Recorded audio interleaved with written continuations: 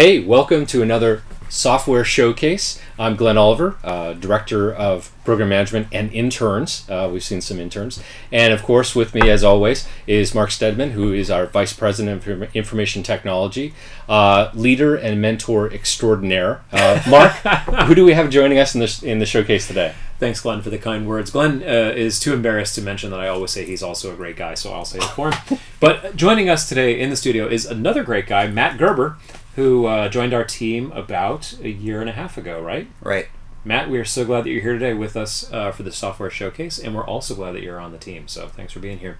Thanks for having me. Yeah, so Matt's in here. Matt is our Director of Infrastructure and Support, and under that umbrella is also digital security for the organization.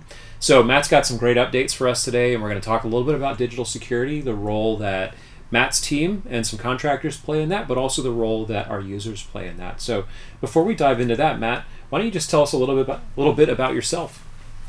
Sounds good. I'm originally from Minnesota. My family and I moved down here about 3 years ago for a job at SpaceX, which was super exciting. They relocated us down here, so we live on Merritt Island. And then the Lord brought me here through one of our coworkers, actually Tom. So happy to be here. I think the Lord used SpaceX to bring my family to Florida so that I could work at Wycliffe Associates. So. Yeah, we'd like to thank Elon Musk for moving you here and saving WA that expense, and also giving you the opportunity to become a really excellent and proficient team member. What's Matt's not telling you is that they had a layoff. I'm sure I never could have stolen you away from SpaceX at the time, but the timing was amazing. We met you just a couple of days after you had gotten released from there, and I knew right away that you were going to be a great team member, so glad that you're here. So Matt, what are we going to start our digital security talking about today? What's our first topic?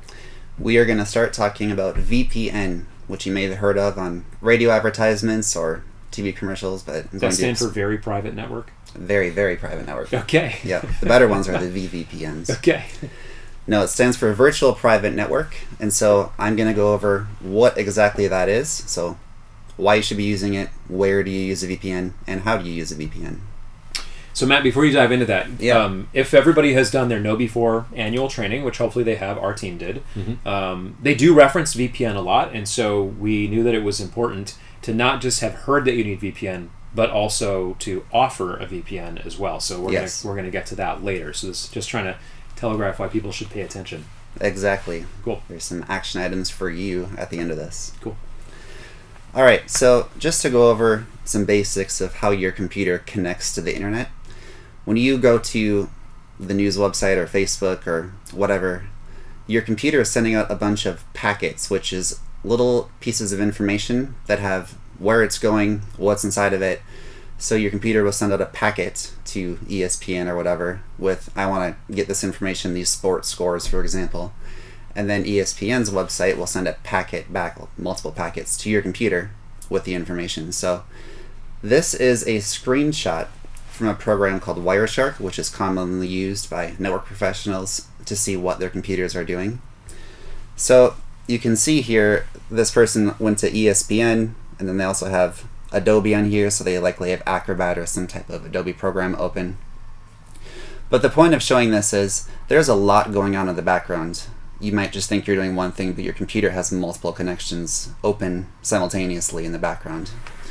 And your internet provider or the provider of the internet at the coffee shop or the airport can capture all of these and see exactly what you're doing.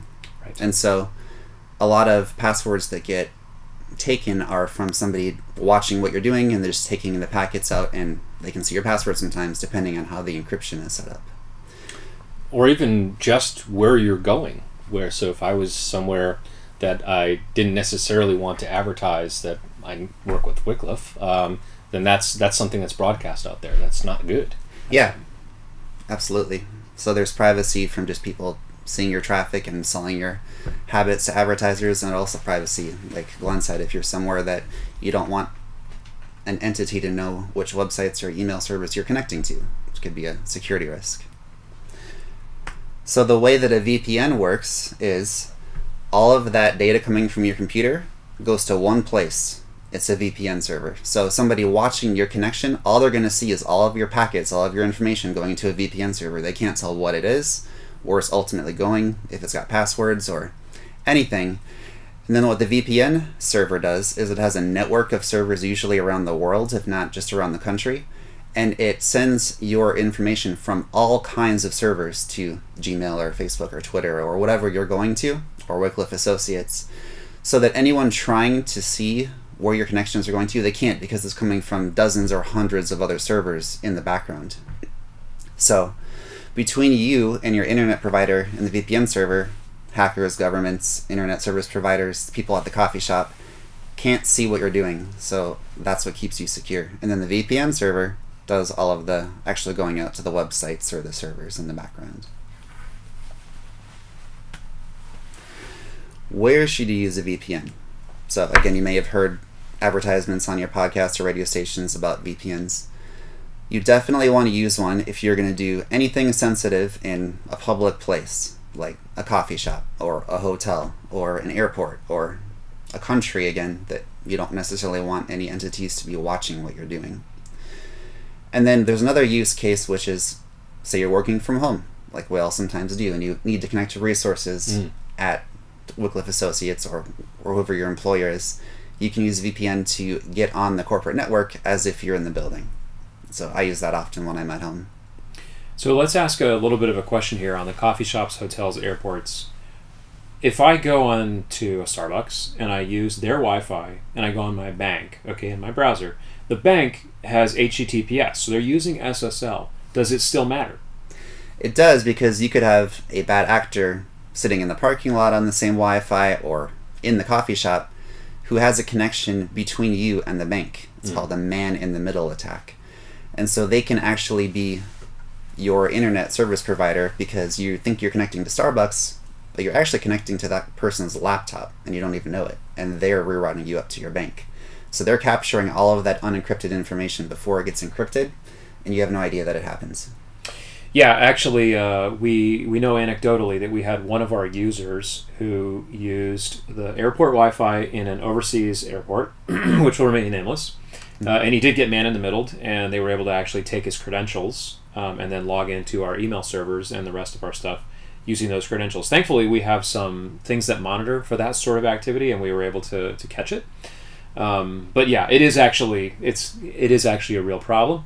And so you definitely want to use a VPN when you're on any Wi-Fi where somebody else is controlling the network. Not in the office, not at your home, but like any kind of a public Wi-Fi. Yeah. Exactly. So, Mark, I know for some of us, VPN's actually been around for a while. Right. They're big in the news right now. We hear them advertised a lot on some shows. But I remember back in the day when I used a VPN, it was slow. And so when connecting to our network to pass files or bring files down, is that an impediment anymore? Do we still have that kind of possible slow experience? You're going to see a little bit of a performance hit, but internet connections today are so fast that it won't matter. Like the speeds we get with our VPN, you could watch 4K Netflix and still be working. Not that I recommend doing those things at the same time, but it's fast enough. I think we saw about a 15% performance hit when you and I did testing. Mm-hmm. Yeah, I was impressed. I've used them for a while, and I didn't even notice it other than that I was tracking the numbers. I couldn't have told you that I slowed down at all. I was very impressed by the one we have to our network. Mm-hmm. A big improvement over what we did have previously. Yep. All right, there are a lot of retail products you can get. So if you just want to have something on your computer, your cell phone for when you are at that coffee shop or airport or hotel, as you've probably heard on the radio, like Glenn mentioned, ExpressVPN, NordVPN, OpenVPN, these are all retail companies that sell you a VPN service, and it's about $6 a month, so it's pretty negligible. And talk to your manager that may be reimbursable if you're with WA. And I'm happy to announce that we are rolling out a brand new VPN at Wycliffe Associates. The provider is Sophos. They do our antivirus as well. So I'm going to go through just kind of what that looks like to set up. This is not an exhaustive instruction manual, so don't think you have to write down notes. We'll send out another video later on. But do email the help desk if you want this new VPN. And what it would do is give you access to our corporate network and that protection if you're at a coffee shop or another public place. So for people who have been using our VPN, the Junos Pulse-based VPN, not to get too technical, but part of it is that is not what's called a full tunnel. So all that VPN did was allow you access into our network so that you could access the resources. But the rest of your traffic wasn't affected by that, didn't get encrypted, didn't get protected by any of our other software systems. Yeah. This new one that we're using a Sophos device for, it is what's called a full tunnel. So when you get on that VPN, not only are you just like being in the office in terms of what you can access, you can even print to a printer in the office, you can access any of the software that we have on the servers here in the office, but also all of your traffic is encrypted and also protected by the additional security software that we have in place to protect our users here in the building. Correct. Yep. Very good. That is the big difference. All right, so when you go to install this, you're going to install a product called OpenVPN Connect. It is what is on the back end of our Sophos VPN appliance, but it's also a commonly used VPN tool. So if you're in Windows, you'll download the Windows version. It also supports Mac and Linux, like some of our programmers use. You're also going to log into a web portal that we have. And so I will send out that address in the instructions later on. But you'll use your Wycliffe login, and then you're going to download a configuration file. I have it highlighted here, the configuration file for other OSs. Once you have that, you will open up the OpenVPN client and import that file that you downloaded, and then you will be able to connect to WA. So it's pretty simple. You'll get some statistics about how much traffic you're using. And if you want for fun, before you do that, you can do a speed test and then do a speed test after, like we did. Like I said, it's about a 15% performance hit, which is really good for VPN. And the important thing is all that setup you only do once. Yep. Once you do that, you follow the steps for setup, you download the client, have it installed. It's just a matter of basically hitting a button in your computer and you're on the network, your stuff is protected. Now let me ask you a question. Is this also going to work on our mobile devices, on our Apple phones, Android phones, things like that? Yep. The instructions will be a little bit different, but yes, we will have support for mobile devices too, which is exciting. Yeah, just a commercial for why you would care about mobile devices. For any of us who travel internationally, we often don't have cell service internationally, so we're completely dependent on whatever Wi-Fi is in the airports, coffee shops, places that we go, even the ministries that we might host an event at or something like that. And your phone is constantly checking your email and doing all those kinds of things, and that is all subject to credential compromise.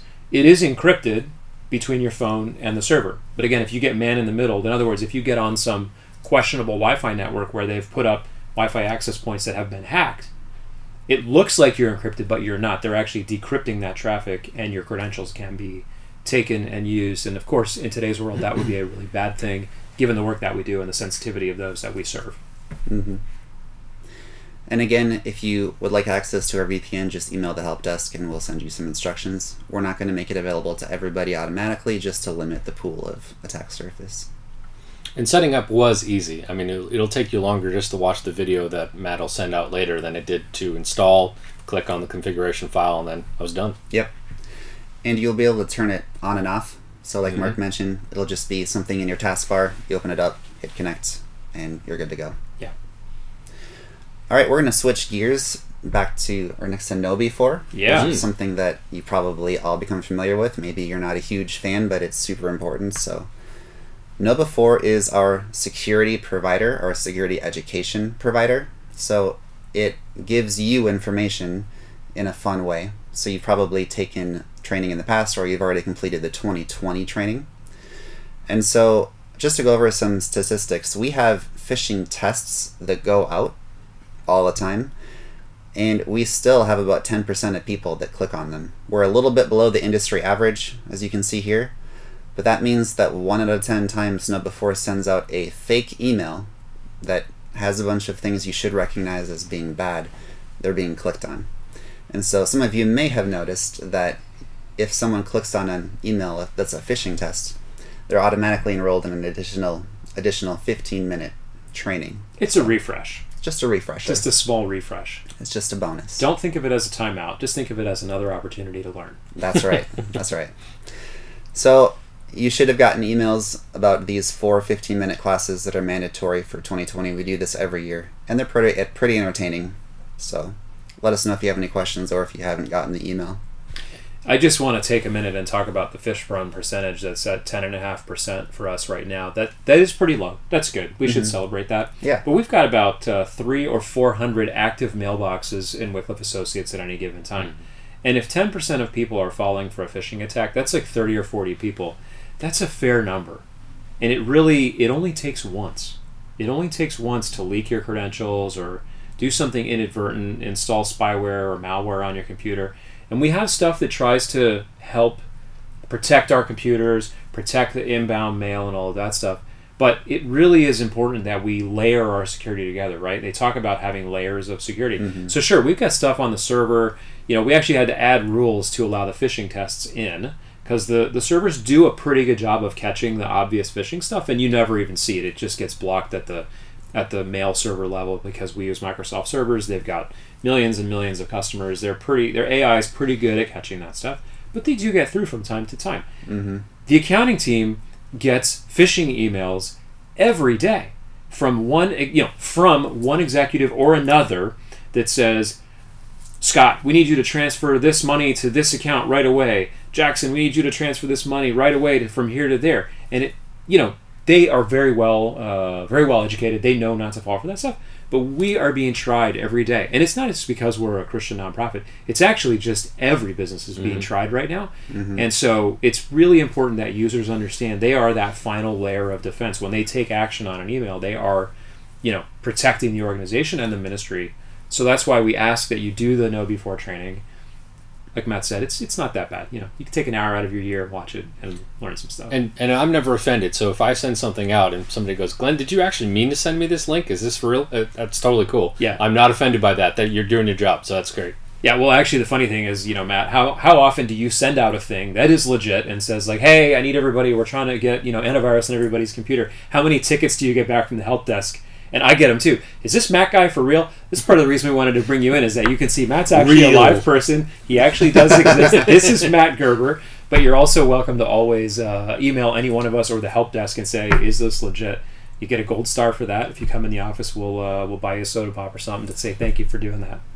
Yes, if I do have to send out a company-wide communication, I always say if you need to check that this is legit, feel free to reach out to myself or Mark just to make sure. And we do get quite a few people that do that. So yeah. Well, the harder you try to make it look like it's really you, the crazier you seem. So it's really we've created a bit of a difficult situation. But again, it's fine. We would far rather have you double check than to install something that shouldn't be there. And before we go any further, it's probably worth noting any emails that come out that are actually from us. They're not going to be from IT at Wycliffe Associates. They're not going to be from.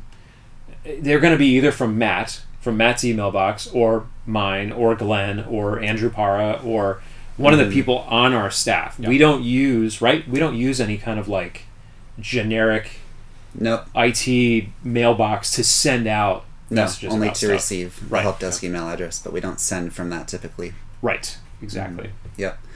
And one other thing to mention with regard to security, if you do get a man-in-the-middle attack, so somebody gets your password, that's the reason that we rolled out MFA, or multi-factor authentication.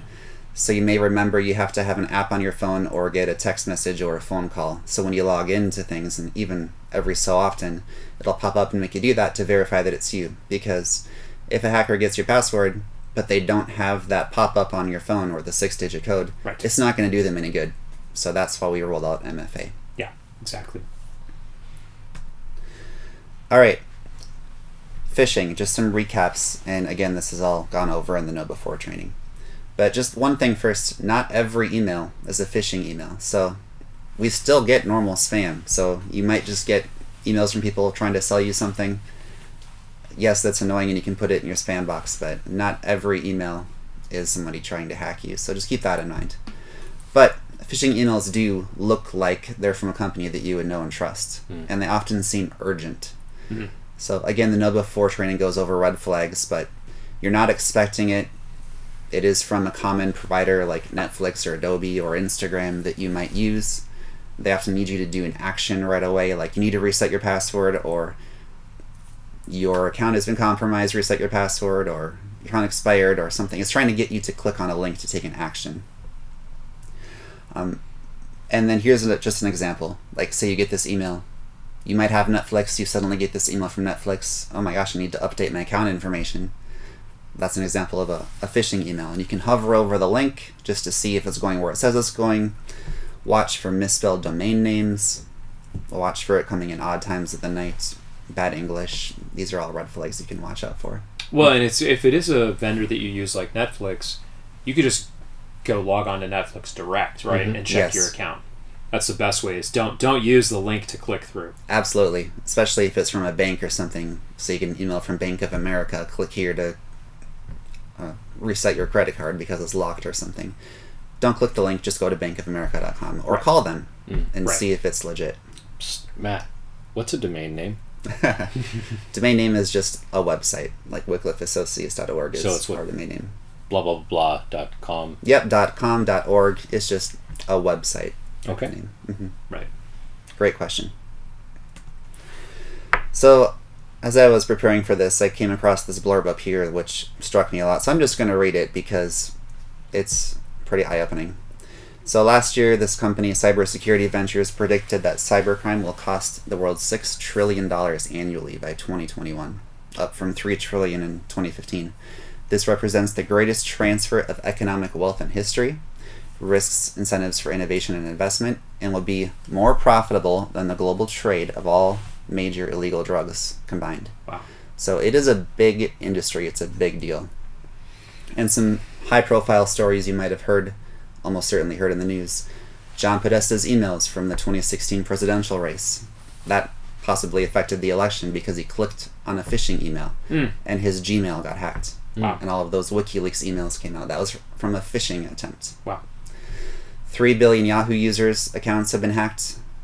Equifax in 2017 had 145 million customers' information hacked. You've heard of ransomware, where a bunch of computers at a company get locked and they have to pay Bitcoin or some other cryptocurrency to unlock their files. That even happens to hospitals, to like small municipalities. And so what do? Do you pay it? Well, sometimes they do because they need their files back, but that's a lot of money, and it's kind of a moral dilemma too, because you don't want to encourage hackers by rewarding it. But yeah, right. And there's even legislation, I think, being proposed to make the act of paying that ransom something that is illegal. Yeah, it's problematic because you're often offshoring funds to questionable countries, which may actually create a crime for you. So yeah, don't do it. It's bad. Ransomware is bad. Garmin, our friends at Garmin learned this lesson a few months ago, very painfully. Yep. Oh, just an item of business, if I may. So, if you're a familiar watcher of Showcase, you know we also are running the Q&A channel. So if any of these terms or any questions are popping in your mind, feel free to slide them into the QA channel, and we'll answer them after, I think, probably we talk about what you need to do next. Yeah, absolutely. Correct. Let us know if you have any questions. And then some other ones that were in the news. Home Depot, I personally got affected by that. They came out and said, hey, we had our cash registers hacked, and I had noticed some bad transactions on my bank, so I had to get a new debit card. And then Target. Now, I know a little bit about Target because at a couple of previous jobs ago, the CIO came from Target, and so he shared what happened exactly, and it's already in the public, so I'm not sharing anything that it shouldn't be, but somebody had passwords in SharePoint. I don't know if it was a Word document or Excel file. But a vendor of Target got access to their network and was able to find that file just presumably by searching passwords or something in SharePoint, and then they were able to put a little virus in all of the cash registers that just watched everyone's credit card numbers go by. Wow. So it was a bad scene. Yeah. So that brings me to the next part. What can you do? And one of the things is don't store your passwords in Notepad or Excel because it's not encrypted. It's very easy to just grab. If someone gets onto your computer, it's not a good idea. Right. Another thing is try not to reuse the same password. Let's say that you use whatever password it is on every website. Well, then if one of them gets hacked, they can just try that on all the common websites. So say it's your Facebook password and that gets hacked. They can try it on LinkedIn. They can try it on your banking website. They can try it on your email. So try to use different passwords for everything. We use a software called LastPass within IT, and so you have to know one master password, and then that stores all of your passwords in an encrypted file. And that's free for home users too. So you can do LastPass, you can use the iCloud keychain if you're an Apple user. There are lots of secure password storage applications, so I'd highly recommend using one of those for you and your family. Now, Matt, let's take a second here, because you just said, hey, don't store all your passwords behind one password, and then you said you should store all your passwords behind one password. So what would make LastPass safer than, like, taking a Word document, for instance, putting them all in there and maybe just doing word encryption? Yeah. So LastPass is super secure and encrypted. It's when you're entering your password, you're just talking to LastPass servers rather than dozens of other websites that you might visit. So they don't even have the ability to get your passwords. So like if you forget your master password, they can't even reset it for you and get at it. So there's lots of encryption in the background. You can even have it just on your device. So it's not even in the internet. Also notable that LastPass supports MFA. Yep. Which is how I use it, and I think our whole team uses it with MFA. I enforce that as a policy. So I do need to have my master password, but I also have to have MFA, which I use the authenticator on my phone. And I also use my thumbprint on my phone so that I don't have to MFA. You know, I have to MFA once every 60 days. But yeah, so that's always the first question people ask me is, isn't that less secure? Now I only have, you know, it's like you unlock the front door of the house, you can steal the whole house. Yeah, there's more to it than that makes it a good pick, and it also makes it much more likely that you will have unique passwords for each website. Let's be realistic. It's really hard to have 20, 30, 50, 100 passwords if you don't use a password manager. So my LastPass vault has, I think, more than 500 logins in it, and I know that may be a little bit high, but every website I go to, I'm able to create a unique set of credentials. LastPass takes care of that, stores them away. It doesn't matter. I don't ever need to know what they are. It's long, it's ugly, and all that stuff. It's there. Yeah, if you're logged into LastPass, it's just another app on your device. It really does. We've made it, I think, sound very complicated. It's not. But it does all the suggestion. It knows where you are. It says, hey, by the way, this is what you've got. Would you want me to put it in there? And you can let it in. So I don't have to remember any of those passwords. They're all unique, just like Mark said. And it's different than the password managers that you have in your browser because it doesn't. It stays with wherever I am logged into LastPass, not just a particular browser. So it's actually easier and more secure than doing that. So while Chrome or Firefox or any of those suggest, or even Edge, the password manager, we highly recommend LastPass over that. Yeah, it's funny. LastPass, when you install it in your browser, it says, do you want me to import your passwords?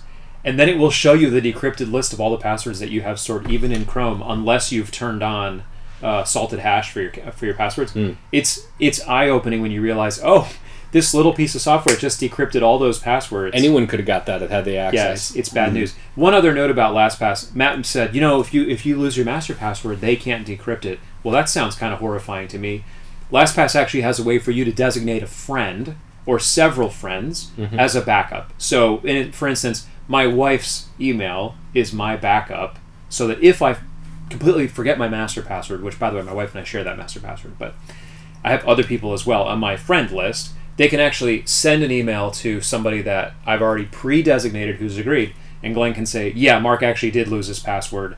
I approve. Like, I've talked to Mark, and he's told me that he lost it, and then he can, basically, your friend can help you get it unlocked. So all will not be lost. They've thought this through fairly well. It's a very low price to pay for something that really does improve your digital security. Absolutely. One other thing is to make sure you have antivirus. We roll out Sophos here for all of our corporate connected devices. The devices that just connect to Office 365 that have never been in our building. We have Andrew, one of our employees, working with those users to get Sophos on their laptop. So you may get an email from Andrew. If you haven't already, feel free to work with him. We have the licenses. We'd be happy to get Sophos on your computer. And like I mentioned, use a VPN. Including ours. Including ours, yeah. That's right. But the main message is you are the most important line of defense against cybercrime. We can have all the right firewall rules and antiviruses and do everything right on my team's end, but you're the only one that can watch out for those emails, those phishing emails, or even text messages or phone calls that are suspicious. So please do your part in protecting your username and password. So just to wrap up, Matt, we've talked about VPN. WA now has a free VPN that you can use if you want to have a full tunnel. We would say probably that's best for if you're in the States. If you're overseas, you probably don't want to have to route your packets all the way back across the ocean to here. Yep. That's in the the case States, for ExpressVPN or NordVPN or something else. So we'll get to that in just a second. If you're in the States and you're interested in that, the best way to reach out to you is... Email the help desk. Email the help desk and say, VPN. yep, I want to get signed up for VPN. Like Glenn said, you can sign up for one of the commercial ones. As far as I know, WA will be happy to pay for that. They're usually like $6 a month.